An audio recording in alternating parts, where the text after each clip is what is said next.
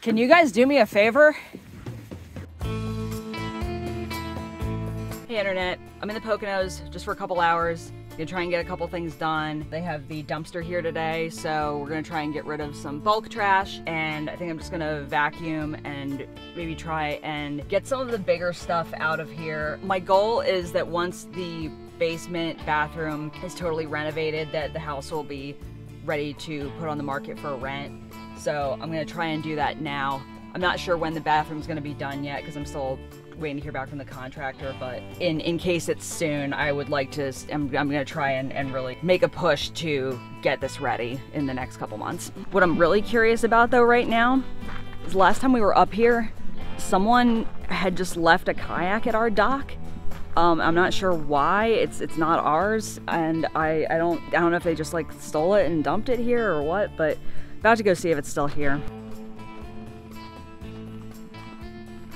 I know we're approaching the muddy season in the Poconos, as we call it, but there's still some snow on the ground and it's cold. It's always like 10 degrees colder here than it is in Philadelphia, so it's really beautiful up here today. Actually, there's no clouds, beautiful sun through the trees, and a little bit of snow left on the ground.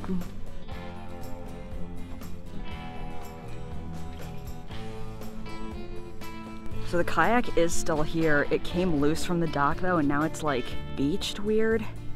I don't know how I'm gonna get it. I should have taken it out last time I was here. This is all wet. I have no clue how I'm gonna get that. So I actually have chest waders. I think they're here, but I'm not sure. If I can put those on and maybe wade out to it a little bit, I think that would work. I'm also kind of worried that they're dry rotted though. Do at this point. I'm gonna get rid of the bulk trash first because I have limited time to use the dumpster. And I think I'm gonna try and put my hip boots on and go in after that thing. It is 33 degrees here. I really, really hope these boots aren't leaky. Oh, there are these kids out on the lake in their boats, and they're in like kayaks and canoes. I wonder if they can like fish it out for me. I'm gonna ask them.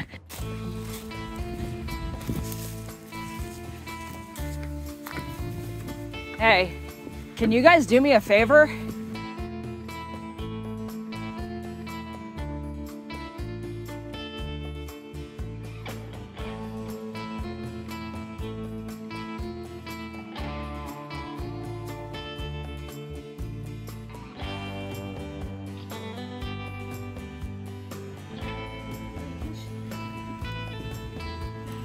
Just like turn it toward me, and then like you can push it at me with your paddle and I'll be able to pull it out. My heroes, thank you so much.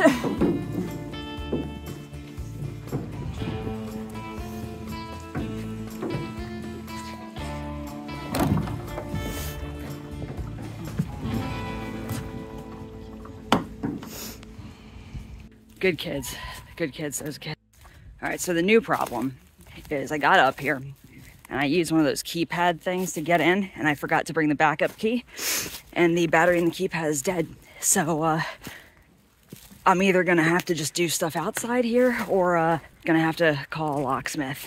Oh my God, I can't believe I did that. Called a locksmith. He can't be here for a while. I think he said he was like 45 minutes away from some other job, which is probably an hour away from here, and it's gonna be a while before he gets here. So what I can do is I've got 2 pallets that I need to throw away. I will get those in the car, take those to the dumpster, come back, and then maybe see if I can figure out another way to get in. I was just gonna put the whole pallet in here, but it's really heavy and it's like covered in snow, and I thought I could just like slide the snow off, and it's like not coming off. The nice thing is like it's been outside and it's been getting so wet that it's just kind of falling apart. So not as heavy. Maybe I could just move the pieces in here, get rid of them.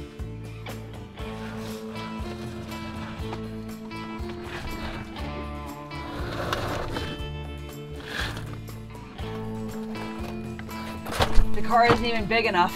I'm not gonna be able to close the lift gate.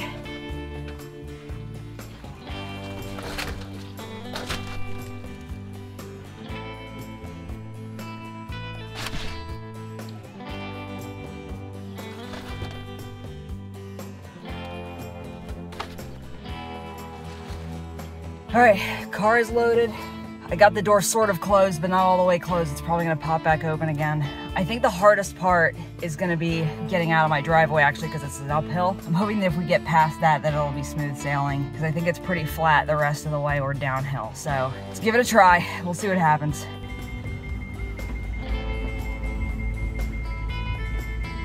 Made it up the hill.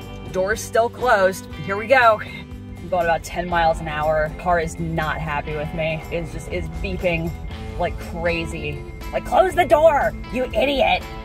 Almost there.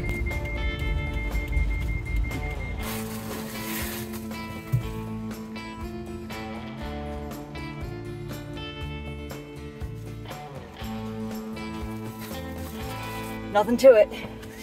That nice guy helped me out. Gotta go get my gate pass for the year. And then I guess I just wait for the guy, wait for the locksmith. Not really how I plan to spend my day, but it happens.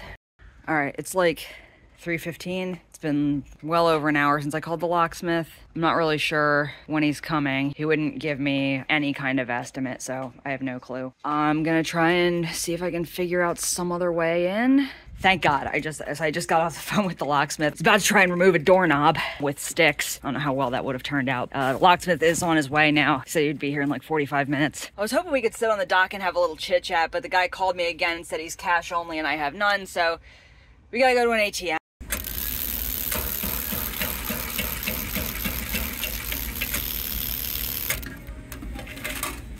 Got my cash, but more importantly,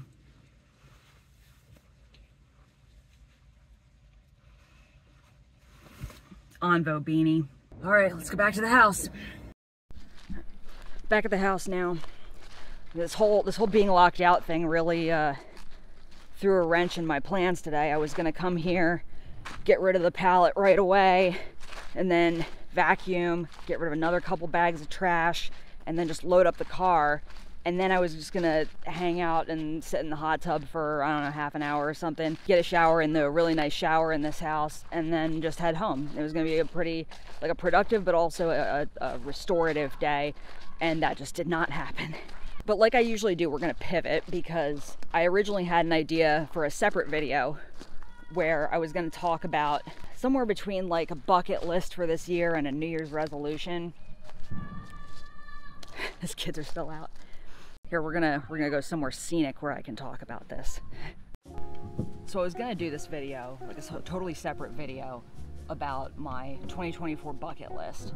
Then I realized that no one actually cares about my 2024 bucket list. A lot of it was just things like, I want to make homegrown pickles. Yeah, like, of course, yeah, like, what am I going to say about that? I want to make homegrown pickles because they're delicious. I want to go ziplining up here because it was fun. What I thought was more interesting was a few of the items on the bucket list that I was not excited about. One of the items, and just stay with me for a second, one of the items was that I want to have a party at the new house in Philadelphia. Now, you may be saying, that's ridiculous, that sounds like fun. And it would be, except I don't think I've ever thrown a party. I have had people over, sort of in a party-ish thing, but it's been extremely stressful, and I'm never happy with the way the house looks, and I just kind of err on the side of never having people over because I've never had a space as an adult that I've been truly happy with. What this comes from is just being extremely disorganized, unable to keep up with house chores, never know where anything is, couldn't remember to bring a spare key up here. I've gotten away with it for a couple years now, not bringing a spare key. It's finally caught up with me, and it's just that my brain is just really scattered. The weird thing, what I think is interesting, is that part of me actually doesn't want to work on it because that has become such a part of who I am that it almost feels like I'm losing a little part of myself if I become more organized. Similar thing, I screwed up my knee pretty badly a couple years ago. I was trying to ride one of those one-wheel things, and I locked my knees because the person I was riding with told me to do that, and I just fell over and hit the ground like a giant sequoia and like twisted on my knee as I was going down. Not good. I was in excruciating pain for a couple weeks, and it still doesn't feel right. It still feels like if I jump or if I'm doing squats or something like that, it still feels like my knee is detached from itself. It's not right. What I wanted to do this year was get that looked at, figure out what's wrong with it, and maybe, you know, if it's a torn ACL, get surgery. But that's another thing that's scary to me. Not because I'm afraid of surgery or needles or anything like that, but because I think just part of who I am was not, you know, being super attentive to my health. I kind of always had this sense that it would like make me cooler to not really care about my health, not go to the doctor. I don't need that, I'm fine. But as I've gotten older, I realize it's not, and it's a lot cooler to care about your health and to want to live a long time so you can experience all the amazing things this world has to offer. But that would require losing a part of myself, and that's scary. There are these two things on my bucket list: getting my knee looked at and having a party that require what I initially thought was going to be this crazy transformation, being a different person. And when people around me have told me you should clean up, you should get your act together, you should go to the doctor and stuff, I always kind of took it as like, oh, they don't like me the way I am, screw them, I'm not gonna do that. But that's not really true. I think that I have to tell myself that people really do just want the best for me, and I want the best for myself too. And most importantly, what I've found in thinking about this over the last couple weeks is I'm not gonna be a different person if I go to the doctor or if I clean up my house. I'm gonna be the same me. I think that our identities over our lives are just kind of like skin. As you grow and develop, the parts that are no longer benefiting you kind of just die and fall off of you. That's what I think. I think I need to let go of those parts of me, because even if those go, who I really am fundamentally isn't gonna change. That's something that I'm gonna probably keep revisiting this year as I try to be more of an adult.